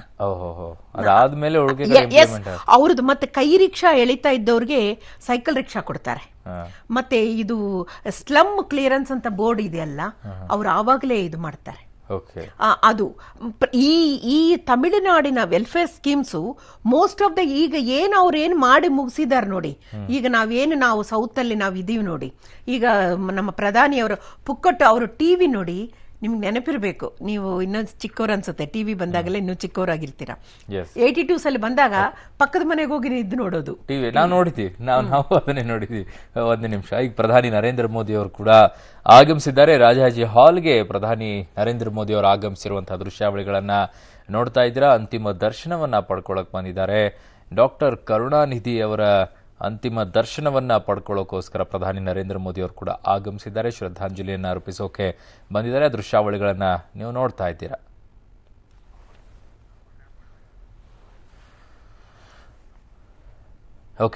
ಇದು ರಾಜಾಜಿ ಹಾಲ್ನ ನೇರ ದೃಶ್ಯಾವಳಿಗಳನ್ನ ನೋಡ್ತಾ ಇದ್ದೀರಾ. ಇದು ಚೆನ್ನೈನಲ್ಲಿರುವಂತಹ ರಾಜಾಜಿ ಹಾಲ್. ಈ ರಾಜಾಜಿ ಹಾಲ್ನಲ್ಲೇ ಕರುಣಾನಿಧಿ ಅವರ ಪಾರ್ಥಿವ ಶರೀರವನ್ನ ಇಟ್ಟಿದ್ದಾರೆ. ಪಾರ್ಥಿವ ಶರೀರದ ಅಂತಿಮ ದರ್ಶನವನ್ನ ಪಡೆಯೋಕೆ ಸಾರ್ವಜನಿಕರಿಗೋಸ್ಕರ ಇಟ್ಟಿದ್ದಾರೆ. ಅಲ್ಲಿ ಗಣ್ಯಾತಿ ಗಣ್ಯರು ಕೂಡ ಆಗಮಿಸ್ತಾ ಇದ್ದಾರೆ, ಅವರಿಗೂ ಕೂಡ ವ್ಯವಸ್ಥೆಯನ್ನ ಮಾಡಿದ್ದಾರೆ. ಹಾಗಾಗಿ ಪ್ರಧಾನಿ ನರೇಂದ್ರ ಮೋದಿ ಅವರು ಈಗಷ್ಟೇ ಅಲ್ಲಿಗೆ ಆಗಮಿಸಿದ್ದಾರೆ. ಇದಾದ ನಂತರ ರಾಹುಲ್ ಗಾಂಧಿ ಅವರು ಜೊತೆಗೆ ಕರ್ನಾಟಕದ ಮುಖ್ಯಮಂತ್ರಿ ಆಗಿರುವಂತಹ ನಮ್ಮ ಕುಮಾರಸ್ವಾಮಿ ಅವರು ಕೂಡ ಅಲ್ಲಿ ಅಂತಿಮ ದರ್ಶನವನ್ನ ಪಡೆಯೋಕೆ ಹೋಗ್ತಾರೆ, ಶ್ರದ್ಧಾಂಜಲಿನ ಸಲ್ಲಿಸೋಕೆ ಹೋಗ್ತಾ ಇದ್ದಾರೆ. ನೀವು ದೃಶ್ಯಾವಳಿಗಳಲ್ಲಿ ನೋಡ್ತಾ ಇದ್ದೀರಾ ಪ್ರಧಾನಿ ನರೇಂದ್ರ ಮೋದಿ ಅವರು ಆಗಮಿಸಿರುವಂತಹ ದೃಶ್ಯಾವಳಿಗಳು. ಓಕೆ, ಪ್ರಧಾನಿ ನರೇಂದ್ರ ಮೋದಿ ಅವರು ಇದ್ದಾರೆ. ಮತ್ತೆ ಯಾರಾದರೂ ಅಲ್ಲಿಗೆ ತೆರಳಿದಾರಾ ಅಥವಾ ಕರ್ನಾಟಕದಿಂದ ಯಾರಾದರೂ ಬೇರೆ நாயக்கರು ತೆರಳಿದಾರಾ? அதே போல மத்திய அமைச்சர் நிர்மலா சீதாராமன் கூட இணைய கூட வந்து காட்சி பார்க்கிறோம். பாஜகவுடைய மாநில தலைவர் தமிழிசை சவுந்தரராஜன் இருக்கிறார், பாராளுமன்ற உறுப்பினர் இலகணேசன் இருக்கிறார், மாநில அமைச்சர் திரு ஜெயக்குமார் இருக்கிறார். மாநில அமைச்சர் திரு ஜெயக்குமார், பாராளுமன்ற ಉಪನರ್ திரு ಇಲಗಣೇಶನ್, ಮಾநிಲ ಭಾಜಪದ ಮಾநிಲ தலைவர் தமிழிசை ಸೌಂದರರಾಜನ್. ಓಕೆ, ಈಗ ಪ್ರಧಾನಿ ನರೇಂದ್ರ ಮೋದಿ ಅವರು ಆಗಮಿಸಿರುವಂತಹ ದೃಶ್ಯಾವಳಿಗಳನ್ನ ನೀವು ನೋಡ್ತಾ ಇದ್ದೀರಾ. ಮೇಡಮ್, ಅಲ್ಲಿ ಬೇರೆ ಯಾವ ನಾಯಕರನ್ನ ಕಾಣ್ತಾ ಇದೀವಿ ಅಂತ? ತಮಿಳುನಾಡಿನ ನಾಯಕರು ಅಲ್ಲಿ ರಾಜ್ಯಸಭಾ ಎಂಪಿ ತಿರುಚಿ ಶಿವ ಇದ್ದಾರೆ, ಮತ್ತೆ ಇರೋ ಟಿ.ಕೆ. ಇಳಂಗೋವನ್ ಇದ್ದಾರೆ, ಪಾರ್ಟಿ ವಕ್ತಾರರು. ಇಲಗಣೇಸನ್ ಬಿಜೆಪಿ ಅವರ ರಾಜ್ಯಸಭಾ ಎಂಪಿ ಇದ್ದಾರೆ. ಎಸ್.ಆರ್. ಬಾಲು ಇದ್ದಾರೆ ನೋಡಿ, ಬ್ಲಾಕ್ ಶರ್ಟ್, ಮೋದಿಜಿ ಅದೀಗ ಮಾತಾಡ್ತಾ ಬೆಂತಾಡ್ತಾ ಇದಾರಲ್ಲ ಅವರು. ಮತ್ತೆ ಈ ಕಡೆ ಇವರು ತಂಗಬಾಲು ಮಿನಿಸ್ಟರ್, ಎಡಿಎಂಕೆ ಮಿನಿಸ್ಟರು, ಆ ಸಂಪುಟ ಇದೆ. ಇವರು ನಿರ್ಮಲಾ ಸೀತಾರಾಮನ್ ಕೂಡ plus Pon Radhakrishnan is there. ಈಗ ಗವರ್ನರ್ ಜೊತೆಗಿರೋರು ತಿರುಚಿ ಶಿವ. ಓಕೆ, ಪ್ರಧಾನಿ ನರೇಂದ್ರ ಮೋದಿ ಅವರು ಶ್ರದ್ಧಾಂಜಲಿಯನ್ನು ಸಲ್ಲಿಸೋಕೆ ಜೊತೆಗೆ ಅಂತಿಮ ದರ್ಶನವನ್ನ ಪಡ್ಕೊಳ್ಳೋಕೆ ಈಗ ರಾಜಾಜಿ ಹಾಲ್ಗೆ ಚೆನ್ನೈಗೆ ಬಂದು ತಲುಪಿದ್ದಾರೆ. ಆ ದೃಶ್ಯಾವಳಿಗಳನ್ನು ನೋಡ್ತಾ ಇದ್ರೆ ರಾಜಾಜಿ ಹಾಲ್ನಲ್ಲಿ ಪ್ರಧಾನಿ ನರೇಂದ್ರ ಮೋದಿ ಅವರನ್ನ ಶ್ರದ್ಧಾಂಜಲಿಯನ್ನು ಅರ್ಪಿಸೋಕೆ ಪಾರ್ಥಿವ ಶರೀರದತ್ತ ಪ್ರಧಾನಿ ನರೇಂದ್ರ ಮೋದಿ ಅವರು ಆಗಮಿಸ್ತಾ ಇರುವಂತಹ ದೃಶ್ಯಾವಳಿಗಳು ಇದು. ಕರುಣಾನಿಧಿ ಅವರ ಅಂತಿಮ ದರ್ಶನವನ್ನ ಪ್ರಧಾನಿ ನರೇಂದ್ರ ಮೋದಿ ಅವರು ಪಡೆದುಕೊಳ್ಳೋಕೆ ರಾಜಾಜಿ ಹಾಲ್ಗೆ ಬಂದಿದ್ದಾರೆ. ಆ ದೃಶ್ಯಾವಳಿಗಳನ್ನು ನೋಡ್ತಾ ಇದ್ರೆ ನೇರ ದೃಶ್ಯಾವಳಿಗಳಿದು. ಕರುಣಾನಿಧಿಗೆ ಪ್ರಧಾನಿ ಅವರಿಂದ ಅಂತಿಮ ನಮನ ಸಲ್ಲಿಸ್ತಾ ಇದ್ದಾರೆ, ಶ್ರದ್ಧಾಂಜಲಿಯನ್ನ ಸಲ್ಲಿಸ್ತಾ ಇದ್ದಾರೆ. ಸಲ್ಲಿಸಿ ಆಯಿತು. ಸೇಮ್ ಪಿಕ್ಚರ್ ಜಯಲಲಿತಾ ಅವರ ನಿಧನರಾದಾಗ ಆ ದೃಶ್ಯಾವಳಿಗಳು, ಈ ದೃಶ್ಯಾವಳಿಗಳು ಹಾಗೆ ಇನ್ನೊಂದ್ಸಲ ರಿಪೀಟ್ ಆಗ್ತಾ ಇದೆಯೋ ಅಂತೇಳಿ. ಯಾಕಂದ್ರೆ ಇಬ್ಬರು ದೊಡ್ಡ ಮಟ್ಟದಲ್ಲಿರುವಂತಹ ನಾಯಕರನ್ನ ತಮಿಳುನಾಡು ಕಳ್ಕೊಳ್ತು 1.5 ವರ್ಷದಲ್ಲಿ. ಜಯಲಲಿತಾ, ಅದಾದ ನಂತರ ಕರುಣಾನಿಧಿ ಅವರು ಇಬ್ಬರನ್ನು ಕೂಡ ಕಳ್ಕೊಂಡಿದೆ. ಹಾಗಾಗಿ ಒಂದು ರೀತಿಯಾಗಿ ತಮಿಳುನಾಡು ಈಗ ಧೀಮಂತ ನಾಯಕರನ್ನ ಕಳ್ಕೊಂಡು ಯಾರಪ್ಪ ಎಸ್ ಮೇಡಮ್ ರಾಜಾತಿ ಅವರು ಸಾರಿ ಮಾತಾಡಿದ್ರು ನೋಡಿ. Okay, she's ರಾಜಾತಿ, ಕನಿಮಣಿಸ್ mother, ಕನಿಮಣಿಸ್ there. Karunanidhi ಅವರ 3ನೇ ಪತ್ನಿ. ಓಕೆ, ಅಲ್ಲಿ ಯಾರ್ಯಾರು ಇದ್ದಾರೆ ಮೇಡಮ್, ಒಂಚೂರು ಎಕ್ಸ್ಪ್ಲೇನ್ ಮಾಡ್ಬಿಡ್ತೀರಾ? ಸ್ಟಾಲಿನ್, ನಿರ್ಮಲಾ ಸೀತಾರಾಮನ್, ಅದೇ ಗವರ್ನರು. ಓಕೆ, ಅದೇ ರಾಜಾತಿ ಅವರು ಇದ್ದಾರೆ, ಇವರು 3ನೇ ಪತ್ನಿ ಅವರು. ಕನಿಮಣಿ ಈ ಕಡೆ ಇದ್ದಾರೆ, ಫೇಸ್ ಈ ಕಡೆ ಇದೆ. ಅಲ್ಲಿ ಡಿಎಂಕೆ ಎಂ.ಎಲ್.ಎಗಳು.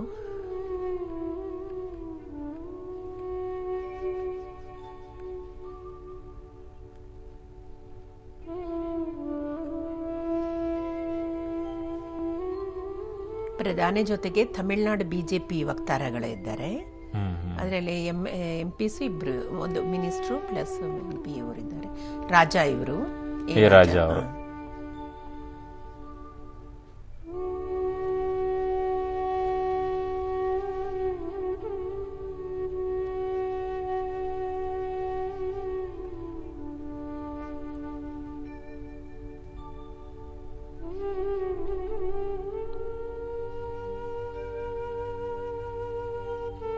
ಅಲ್ಲಿ ತಮಿಳಿಸೈ Soundararajan, she is the Tamil Nadu BJP president.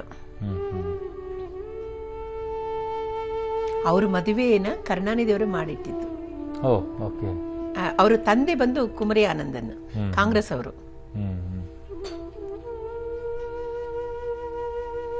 Karunanidhi ಅವರು ಕಾಲು ಹೆಜ್ಜೆ ಇಡದ ಮನೆ ಯಾವುದೂ ಇರಲ್ಲ. ಅವ್ರ ನೇತೃತ್ವದಲ್ಲಿ ಮದುವೆ ಆಗದೆ ಇರೋ ನಾಯಕರು ಯಾರೂ ಇರಲ್ಲ. ಎಲ್ಲರ ಮಕ್ಕಳಿಗೂ ಹೆಸರಿಟ್ಟಿರ್ತಾರೆ. ತಮಿಳಿಸದ ಹೆಸರು, ಅವ್ರ ತಂದೆನೂ ತಮಿಳವರೇ, ಯಾರು ಒಳ್ಳೆ ತಮಿಳು ಸಾಹಿತಿ, ತಮಿಳಿಸೈ ಸೌಂದರರಾಜನ್ ಫಾದರು. ಅಲ್ಲಿ ಉದಯನಿಧಿ ಸ್ಟಾಲಿನ್ ಇದ್ದಾರೆ ಹಿಂದೆ, ಸ್ಟಾಲಿನ್ ಮಗ ಅವರು. ಗವರ್ನರು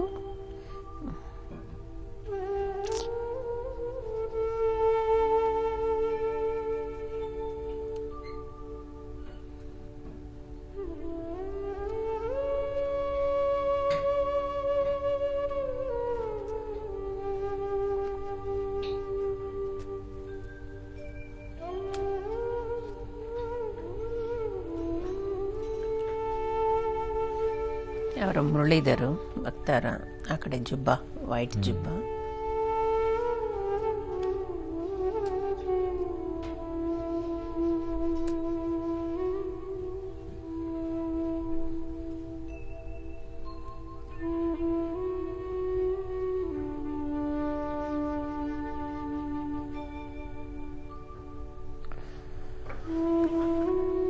ಹೊರಡ್ತಾ ಇದ್ದಾರೆ. ಓಕೆ, ಕಲೈನಾರ್ ಕುಟುಂಬಸ್ಥರಿಗೆ ಮೋದಿ ಸಾಂತ್ವನವನ್ನ ಹೇಳಿದ್ರು. ಕರುಣಾನಿಧಿ ಅವರ ಅಂತಿಮ ದರ್ಶನವನ್ನ ಪಡೆದ್ರು, ಶ್ರದ್ಧಾಂಜಲಿಯನ್ನ ಸಲ್ಲಿಸಿದ್ರು. ಅಲ್ಲಿಂದ ಪ್ರಧಾನಿ ನರೇಂದ್ರ ಮೋದಿ ಅವರು ತೆರಳಿದ್ರು. ನಮ್ಮ ಜೊತೆಗೆ ಕಲೈ ಸೆಲ್ವಿ ಮೇಡಮ್ ಇದ್ದಾರೆ. ಅವರು ಕೂಡ ಒಂದು ರೀತಿಯಾಗಿ ಭಾವುಕರಾಗ್ತಾ ಇದ್ದಾರೆ ತಮ್ಮ ನಾಯಕರನ್ನು ಕಳ್ಕೊಂಡಿರೋ ಇದಕ್ಕೆ. ಬಟ್ ಮೇಡಮ್, ಈ ದೃಶ್ಯಗಳನ್ನ ನೋಡ್ತಾ ಇದ್ರೆ ತಮಿಳುನಾಡಿನ ಜನತೆಗೆ ಆಸರೆ ಇರೋರು ಹೋದ್ರ ಅಂತ ಅನ್ಸಕ್ ಶುರುವಾಗುತ್ತೆ. ನಿಜ. ಆಸರೆ ಅಂದ್ರೆ ಒಂಥರ ಏನ್ ಹೇಳೋದು, ನನ್ನ ಧ್ವನಿಯನ್ನ ಕೇಳುವಂತ ನಾಯಕರು ಹೊರಟು ಹೋಗ್ಬಿಟ್ರ. ಅದು ಒಂದಿರುತ್ತೆ. ಕೋಳಿ ಮರಿಗಳು ತಾಯಿಯ ಪುಕ್ಕೊಳಗೆ ಎಷ್ಟು ಪ್ರೊಟೆಕ್ಷನ್ ಆಗಿರುತ್ತೆ ಅಲ್ಲ, ಆ ತರ ಕಾವಲಿಟ್ಟಿದ್ದವರು. ಅದು ಪ್ರತಿಯೊಂದು. ಮತ್ತೆ ಒಂದು ಇವತ್ತು 2 ವರ್ಷ ಮಾತಾಡದೇ ಇದ್ರೂ ಪ್ರತಿಜ್ಞೆ ಸಂಕಟ, ಈಗ ನೀಟ್ ಎಕ್ಸಾಮ್ ಎಲ್ಲ ಬಂದಾಗ ಎಲ್ಲರೂ ಅಯ್ಯೋ ಕಲೈಂಜರ್ ಇದ್ದಿದ್ರೆ ಇದಕ್ಕೆ ಹೆಂಗ್ ಪ್ರತಿಕ್ರಿಯೆ ನೀಡ್ತಿದ್ರು, ಕಲೈಂಜರ್ ಇದ್ರೆ ಹೆಂಗೆ ಇದು ಮಾಡ್ತಿದ್ರು. ಅದು ಅವರು ಯಾಕಂದ್ರೆ ನಿರಂತರ 60, ಅವರ ಸಾರ್ವಜನಿಕ ಜೀವನಕ್ಕೆ 80 ವಯಸ್ಸು, ಪಕ್ಷದ ಅಧ್ಯಕ್ಷರಾಗ 50 ವಯಸ್ಸು, ಅಧ್ಯಕ್ಷತನಿಗೆ 50 ವಯಸ್ಸು, ಅವರು ಪತ್ರಿಕೋದ್ಯಮ 75 ಇಯರ್ಸ್, MLA ಆಗಿ ಸದನದಲ್ಲಿ ಕಾಲಿಟ್ಟ 60 ವರ್ಷ, 13 ಬಾರಿ ಶಾಸಕರು, ಸೋಲಿಲ್ಲದ ಶಾಸಕ. ಹೌದು, ಅದು ಇಷ್ಟು ಇದ್ದು. ಮತ್ತೆ ಎಷ್ಟೇ ಮೆಟ್ಟಿ ಬಂದ್ರೂ ಮೆಟ್ಟಿ ನಿಂತು ಪಕ್ಷವನ್ನು ಕಟ್ಟಿ ಕಾಪಾಡದ ವ್ಯಕ್ತಿ. ಅದು ಮಾತ್ರ ಅಲ್ಲ, first generation degree ಆದವರೆ 8th standard first ಅವ್ರು ತರ್ತಾರೆ. 8th ಸ್ಟ್ಯಾಂಡರ್ಡ್ ಬಂದ್ರೆ ಹೆಣ್ಮಕ್ಳು 8ನೇ ಕ್ಲಾಸ್ವರೆಗೆ ಓದಿದ್ರೆ ಇಷ್ಟು ಅಮೌಂಟ್ ಅಂತ ಇರ್ತಾರೆ, ಇಷ್ಟು 1,000 ತಾಲಿ ಇದು ಕೊಡೋದಂತ. ಆಮೇಲೆ ಅದನ್ನ SLC ಅವ್ರಿಗೆ ಮಾಡ್ತಾರೆ. ಮತ್ತೆ ಹೆಣ್ಣು ಮಕ್ಕಳಿಗೆ ಡಿಗ್ರಿವರೆಗೂ ಫ್ರೀ ಎಜುಕೇಶನ್ ಮಾಡ್ತಾರೆ. ಬಸ್ ಪಾಸ್ ಕಂಪಲ್ಸರಿ ಫ್ರೀ ಮಾಡ್ತಾರೆ. ಕರೆಂಟ್ ಇಲ್ಲದೆ ಇದ್ದ ಗ್ರಾಮದಿಂದ ಬಂದ್ರೇನು ಇಡೀ ದೇಶದಲ್ಲಿ 71 ಕರೆಂಟ್ ಇಲ್ಲದೆ ಇರೋ ಗ್ರಾಮನೇ ಇಲ್ಲದಂಗೆ ಆಡಳಿತ ನಡೆಸ್ತಾರೆ. ಮಾಡಿದ್ರು. ಒಂದು ಈ ಗುಂಡು ಬಲ್ಪಾದ್ರೂ ಇರ್ಬೇಕಾ ಮನೆಗೆ ಅನ್ನೋ ತರ ಕರೆಂಟ್ ಇಲ್ಲದೆ ವಿಲೇಜ್ ಇಲ್ಲ. ನಾನು ಅಬ್ಸರ್ವ್ ಮಾಡ್ತಾ ಇದ್ದೀನಿ, ನೀವು ಒಂದ್ ರೀತಿಯಾಗಿ ಭಾವುಕರಾಗ್ತಾ ಇದ್ದೀರಾ. ಇನ್ನಲ್ಲಿರುವಂತ ಜನರು ಎಷ್ಟು ಭಾವುಕರಾಗ್ತಾ ಇರಬಾರ್ದು ಅಂತ. ಖಂಡಿತ ಅದು ಫಲಾನುಭವಿಗಳು. ಯಾಕಂದ್ರೆ ಪ್ರಧಾನಿ ನರೇಂದ್ರ ಮೋದಿ ಅವರು ಕೂಡ ನಿರ್ಗಮಿಸ್ತಾ ಇರೋ ದೃಶ್ಯಾವಳಿಗಳನ್ನ ನೀವು ನೋಡ್ತಾ ಇದ್ದೀರಾ. ಈಗಷ್ಟೇ ಅವರು ಶ್ರದ್ಧಾಂಜಲಿಯನ್ನ ಸಲ್ಲಿಸಿದ್ರು, ಅಂತಿಮ ನಮನವನ್ನ ಸಲ್ಲಿಸಿದ್ರು. ಜೊತೆಗೆ ಆ ಕುಟುಂಬಸ್ಥರಿಗೆ ಸಾಂತ್ವನವನ್ನ ಕೂಡ ಹೇಳಿದ್ರು. ಕಲೈನಾರ್ ಕರುಣಾನಿಧಿ ಅವರಿಗೆ ಆರಂಭದಲ್ಲಿ ದಕ್ಷಿಣಾಮೂರ್ತಿಯವರು, ಅದಾದ ನಂತರ ಕರುಣಾನಿಧಿ, ಡಾಕ್ಟರ್ ಕರುಣಾನಿಧಿ ಅವರು ಪೂರ್ತಿಯಾಗಿ ಹೆಸರು. ಸೊ ಅವರಿಗೆ ಕುಟುಂಬಸ್ಥರಿಗೆ ಒಂದು ರೀತಿ ಸಾಂತ್ವನವನ್ನ ಹೇಳಿದ್ರು. ಜೊತೆಗೆ ಅವರು ಶ್ರದ್ಧಾಂಜಲಿಯನ್ನ ಸಲ್ಲಿಸಿ ತೆರಳಿದ್ರು. ಹಾಗಾಗಿ ಆ ನಾಯಕರೇ ಒಂದು ರೀತಿ ಡಿಫ್ರೆಂಟ್ ಆಗಿದ್ದಂಥವ್ರು. ಆರಂಭ 14ನೇ ವರ್ಷದಲ್ಲಿ ಹೋರಾಟವನ್ನ ಮಾಡ್ಕೊಂಡು ಬಂದಂಥವ್ರು ಈಗ ಕೊನೆಗೂ ಕೂಡ ಹೋರಾಟದ ಮೂಲಕನೇ ಹೋಗ್ಬೇಕಾಯ್ತಲ್ಲ ಅನ್ನೋದೇ ದುಃಖ ಎಲ್ಲರೆಲ್ಲ ಕಾಡ್ತಾ ಇದೆ. ಈಗಷ್ಟೇ ಪ್ರಧಾನಿ ನರೇಂದ್ರ ಮೋದಿ ಅವರು ಅಂತಿಮ ದರ್ಶನವನ್ನ ಪಡ್ಕೊಂಡು ಅಲ್ಲಿಂದ ನಿರ್ಗಮಿಸಿದ್ದಾರೆ. ಕುಟುಂಬಸ್ಥರಿಗೂ ಕೂಡ ಸಾಂತ್ವನವನ್ನ ಹೇಳಿ ಹೋಗಿದ್ದಾರೆ. ಇನ್ನೊಂದು ಕಡೆ ನಾನು ಆಗ್ಲೂ ಹೇಳ್ತಾ ಇದ್ದೆ ಹೋಗಿಂತ ಮುಂಚೆ, ಅಲ್ಲಿ ಜನರು ಯಾವ ರೀತಿ ಅದನ್ನ ದುಃಖವನ್ನ ಕಂಟ್ರೋಲ್ ಮಾಡ್ಕೊಳ್ತಾ ಇದ್ದಾರೆ ಅಂತ. ಮೇಡಮ್, ಈಗ ನಿಮ್ಮನ್ನ ನಾನು ಗಮನಿಸ್ತಾ ಇದ್ರೆ ನಿಮ್ಮ ಆ ದುಃಖವನ್ನು ನಿಮ್ಗೆ ಕಂಟ್ರೋಲ್ ಮಾಡ್ಕೊಳಕ್ ಆಗ್ತಿಲ್ಲ. ಅಲ್ಲಿರುವಂತ ಜನರ ಪಾಡೇನು ಅಂತ. ಯಾಕಂದ್ರೆ ಅಷ್ಟು ದೊಡ್ಡ ಸ್ಕೀಮ್ಸ್ಗಳು ಮಾಡಿದ್ದಾರೆ, ಅಷ್ಟು ದೊಡ್ಡ. ಈಗ ನಾನು ಟಿವಿದ ಹೇಳ್ತಿದ್ನಲ್ಲ, 82ನಲ್ಲಿ ನಾವೆಲ್ಲರೂ ಪುಕ್ಕಟಾಗಿ ಟಿವಿ ಕೊಡ್ತಾರೆ ಅಂತ ಹೇಳ್ತೀವಿ. ಟಿವಿ ಕೊಡೋದಲ್ಲ ಫ್ರೀಯಾಗಿ, ಅದು ಸ್ವಾಭಿಮಾನನೂ ಅಡಗಿದೆ. ಪಕ್ಕದ ಮನೆಗೆ ಹೋಗಿ ಟಿವಿ ನೋಡಬಾರದು, ತನ್ನ ಮನೆಗೆ ನೋಡ್ಬೇಕು ಅನ್ನೋದಕ್ಕೆ ಕೊಡ್ತಾರೆ ಅವರು, ಬಡವರಿಗೆ. ಒಂದು ಈಗ ಆ ಟಿವಿನಿಂದ ಇಟ್ಕೊಂಡೆ ಎಷ್ಟು ನ್ಯೂಸ್ ಚಾನೆಲ್ಗಳು ನೋಡಕ್ಕಾಯ್ತು. ಟಿವಿ ಇಲ್ದಾದ್ರೆ ಇಷ್ಟು ನ್ಯೂಸ್ ಚಾನೆಲ್ ನೋಡಕ್ ಎಲ್ಲಿಂದ ಬಂತು, ರೈಟ್? ಅದು ಮಾತ್ರ ಅಲ್ಲ, ಹೆಣ್ಣು ಮಕ್ಕಳಿಗೆ ಆಸ್ತಿ ಹಕ್ಕು ಅಂತ ನಮ್ಮ ಅಂಬೇಡ್ಕರ್ ಅವರು ಕಾನೂನು ತಂದಾಗ ಮಾಡಕ್ಕಾಗದೆ ಅದು ವಿರೋಧ ವ್ಯಕ್ತವಾಗುತ್ತೆ, ರಿಸೈನ್ ಮಾಡ್ತಾರೆ.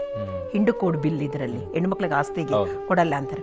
ಬಟ್ ಇವ್ರು ತರ್ತಾರೆ 18ನಲ್ಲಿ. ಪೆರಿಯಾರ್ 1929ನಲ್ಲಿ ಚೆಂಗಲ್ಪಟ್ಟು ಕಾನ್ಫರೆನ್ಸ್ ಅಲ್ಲಿ ಹೆಣ್ಣು ಮಕ್ಕಳಿಗೆ ಆಸ್ತಿಯಲ್ಲಿ ಹಕ್ಕು ಕೊಡಬೇಕನ್ನೋದು ಏನು ತೀರ್ಮಾನ ತಗೊಂತಾರೋ ಅದನ್ನ ಇವರು ನೆರವೇರಿಸ್ತಾರೆ. ಆಸ್ತಿ ಹಕ್ಕಂದ್ರೆ ಬರೀ ತಂದೆದಲ್ಲ, ಕುಟುಂಬದ ಆಸ್ತಿಯಲ್ಲಿ, ಕುಟುಂಬದ ಆಸ್ತಿಯಲ್ಲಿ ಪಾಲು ಬರಬೇಕು ಅಂತ. ಅವ್ರ ಆಸ್ಪತ್ರೆಗೆ 27ನೇ ತಾರೀಕಿಗೆ ಜುಲೈ 27ಕ್ಕೆ 29ಕ್ಕೆ ಆಸ್ಪತ್ರೆಗೆ ಅಡ್ಮಿಟ್ ಆದಾಗ್ಲಿಂದ ನಾವು ಕೇಳ್ತಾ ಬಂದ್ವಿ, ಸುದ್ದಿ ಓದ್ತಾ ಬಂದ್ವಿ. ಸುಮಾರು 24 ಜನ ಅಲ್ಲಿ ಆತ್ಮಹತ್ಯೆಯನ್ನ ಮಾಡ್ಕೊಂಡ್ರು. 21. ಯಾಕಂದ್ರೆ ನೋಡಕ್ಕಾಗಿಲ್ಲ, ಅದು ಮಾಡಬಾರ್ದು. ಆಮೇಲೆ ಸ್ಟಾಲಿನ್ ಅಂದ್ರು, ನನಗೆ ಇದಕ್ಕಿಂತ ನಿಮ್ಮ ಇದನ್ನೇ ತುಂಬಾ ನನಗೆ ಕಾಡ್ತಾ ಇರೋದು ಅಂತ.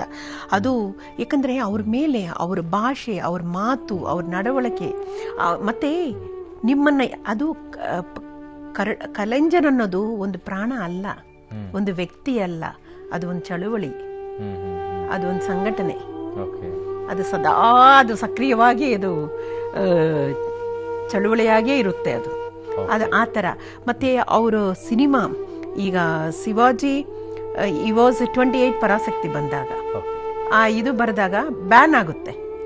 ಬ್ಯಾನ್ ಆಗಿ ಅವಾಗ ಪ್ರೀಮಿಯರ್ ಅಂತ ರಾಜಾಜಿ. ಆ ದೃಶ್ಯ ನೋಡ್ತಾ ಇದ್ರೆ ಒಂದ್ ರೀತಿ ರೋಮಾಂಚನ ಆಗ್ಬಿಡುತ್ತೆ. ಎಷ್ಟು ಪ್ರಮಾಣದಲ್ಲಿ ಇಷ್ಟೊಂದು ಜನರನ್ನ ಕೂಡ್ಸ್ಕೊಳ್ಳೋದು, ಅವರು ವಾಪಸ್ ನಿಧನರಾದಾಗ ಇಷ್ಟೊಂದು ಜನ ಸೇರ್ಬೇಕು ಅಂತಂದ್ರೆ ಅವ್ರು ಏನ್ ಮಾಡಿದಾರೆ ಅನ್ನೋದ್ರ ಪರಿಣಾಮ ಆಗಿರುತ್ತೆ. ಅದು ಹಾಗಾಗಿನೇ ಇಷ್ಟೊಂದು ಜನ ಸೇರ್ಕೊಳ್ಳೋದು. ಅದು ಮಾತ್ರ ಅಲ್ಲ, ಅರುಣ್ ಅವರು 1000 ಜನ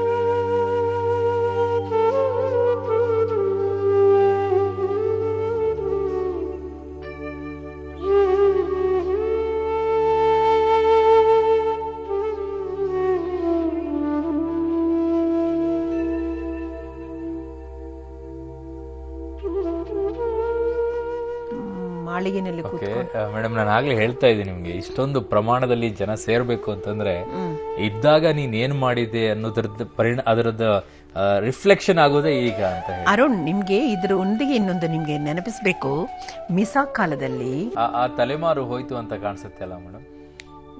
ಅದೊಂದು ಪೀಳಿಗೆ ಇತ್ತು. ಇರಲ್ಲ. ಯಾಕೆ ಗೊತ್ತಾ, ದೇರ್ ಆಲ್ 80+. ಕರೆಕ್ಟ್. ಅವರ ತಲೆಮಾರು ಈಗ ಕಲೈಂಜರ್ಗೆ ಏನಾಗಿದೆ ಗೊತ್ತಾ ಅರುಣ್, ತಂದೆಯ ಜೊತೆಗೆ ರಾಜಕೀಯ ಮಾಡಿದೆ ಹೋಗಿ ಅವ್ರ ಮಗನ ಜೊತೆಗೆ ಒಡನಾಡಿಯಾಗಿ ಮಾಡ್ತಿರ್ತಾರೆ. ಅದು ಎಲ್ರಿಗೂ ಸಿಗಲ್ಲ. ಅವ್ರ ಪ್ರಕೃತಿ ಅವ್ರಿಗೆ ಆಯ್ಸಿತ್ತು ಆ ಮಕ್ಕಳು. ಬಟ್ ನಿನ್ನೆ ಸರ್ ಕೂಡ ಹೇಳ್ತಾ ಇದ್ರು, ಅದನ್ನ ಅಬ್ಸರ್ವ್ ಮಾಡಿದಾಗ ಇಲ್ಲಿವರೆಗೂ ತಮಿಳ್ನಾಡನ್ನ ಆಳಿದಂತ ನಾಯಕರೆಲ್ಲ ತಮಿಳ್ನಾಡು, ತಂಜಾವೂರು, ಹಾಡ್ಕೋರ್, ಅಲ್ಲಿ ಅವ್ರ ಊರಲ್ಲಿ ಅಲ್ಲಿ ರಾಜಕೀಯ ಮಾಡೋದೇ ಕಷ್ಟ. ಅದರಲ್ಲಿ ಹೆಸರು ಪಡೆಯೋದು ಇನ್ನೂ ಕಷ್ಟ. ನೀವು ತಂಜಾವೂರು ಡಿಸ್ಟ್ರಿಕ್ಟ್ ಅಲ್ಲಿ ಹೋಗಿ, ಕಮ್ಯುನಿಸ್ಟ್ ಸ್ಟ್ರಾಂಗ್ ಇರುತ್ತೆ, ಕಾಂಗ್ರೆಸ್ ಸ್ಟ್ರಾಂಗ್ ಇರುತ್ತೆ, ದ್ರಾವಿಡ ಮೂವ್ಮೆಂಟ್ ಸ್ಟ್ರಾಂಗ್ ಇರುತ್ತೆ. ಅಲ್ಲಿ ಫುಲ್ಲು ಒಬ್ಬೊಬ್ಬನಿಗೆ 2000-3000 ಎಕರೆ ಇರೋದು. ಮೂಪನವರೆಲ್ಲ ಆ ಏರಿಯಾನೇ. ಅಂತದ್ರಲ್ಲಿ ಇವರು ರಾಜಕೀಯಕ್ಕೆ ಇಳಿಬೇಕಾದ್ರೆ ಆ ಸಂದರ್ಭದಲ್ಲಿ 14ನೇ ವರ್ಷಕ್ಕೆ ಇಳಿಬೇಕಾದ್ರೆ ಮನೆಯಲ್ಲಿ ಯಾರು ಅದಕ್ಕೆ ವಿರೋಧ ಮಾಡಿರ್ಲಿಲ್ವ? ನೀವು ಬೇರೆ ಹಿಂದಿ ಹೋರಾಟಕ್ಕೆ ಮನೆಯಲ್ಲಿ ಬೆಳ್ಳಿ ಪಾತ್ರೆ ಎತ್ಕೊಂಡು ಅಡಮಾನ ಇಟ್ಬಿಟ್ಟು ಬಂದವರು. ಇವ್ರು ಹೋಗಿ ಮನೆಯಲ್ಲಿ ಯಾರು ಏನೊಂದು ಒಬ್ಬನೇ ಮಗ ಅಲ್ಲ ಅವ್ರ ತಾಯಿ, ಅವ್ರ ತಂದೆ ತಾಯಿಗೆ ಷಷ್ಠಿಯಾಪ್ತಿ ಆದ್ಮೇಲೆ ಹುಟ್ಟಿದ ಮಗ ಇದು. 60 ವಯಸ್ಸಾದ್ಮೇಲೆ ಹುಟ್ಟಿದ ಮಗ ಇದು. 60ನೇ ವಯಸ್ಸು ಆದ್ಮೇಲೆ ಅಪರೂಪದಲ್ಲಿ ಒಂದು ಚಿನ್ನ ರತ್ನ ಹುಟ್ಟುತ್ತೆ. ಅದೇನೋ ನಿಜಾನೇ ಎಲ್ಲ. ಮತ್ತೆ ಅವ್ರ ತಂದೆ ಕವಿ. ಅವ್ರ ತಂದೆಗೆ ಆಗ ಕೋಪಡಿ ಸೊಸೈಟಿನಲ್ಲಿ ಶೇರ್ಸ್ ಇದ್ದಿದೆ. ಅದು ಮನೆ ಲೆಟರ್ಗಳ ತೋರಿಸಿದ್ರು. ಓಕೆ, ಈಗ ವಿಧಾನ ಪರಿಷತ್ನಲ್ಲಿ ಸಂತಾಪ, ರಾಜ್ಯಸಭೆಯಲ್ಲಿ ಸಂತಾಪವನ್ನ ಸೂಚಿಸ್ತಾ ಇರುವಂತಹ ನೋಡ್ತಾ ಇದ್ರೆ ದೃಶ್ಯಾವಳಿಗಳನ್ನ.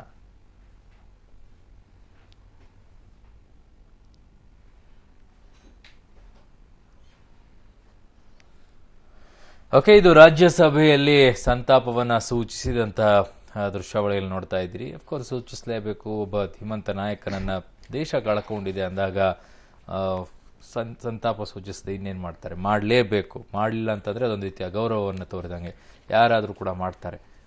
ಮೇಡಮ್ ಹೇಳ್ತಾ ಇದ್ರಿ, ಅವರು ಆ ಹೋರಾಟವನ್ನು ಮಾಡ್ಕೊಂಡು ಬಂದಾಗ ಹಿಂದಿ ಚಳವಳಿ ಆಗಿರ್ಬೋದು, ದ್ರಾವಿಡ ಚಳವಳಿ ಆಗಿರ್ಬೋದು, ಹಿಂದಿ ವಿರೋಧಿಯನ್ನ, ಹಿಂದಿ ಹೇರಿಕೆ ವಿರೋಧಿಯನ್ನ ಮಾಡಬೇಕಾದ್ರೆ ದೊಡ್ಡ ಮಟ್ಟದಲ್ಲಿ ಹೋರಾಟವನ್ನ ಮಾಡಿದ್ರು. ಆ ಸಂದರ್ಭದಲ್ಲಿ ಅದು ಸರ್ಕಾರಿ ಶಾಲೆಯಲ್ಲಿ ಹಿಂದಿಯನ್ನ ತಂದಿಟ್ಟಾಗ್ಲೂ ಕೂಡ ಶುರುವಾಗಿದಂತ ಹೋರಾಟ.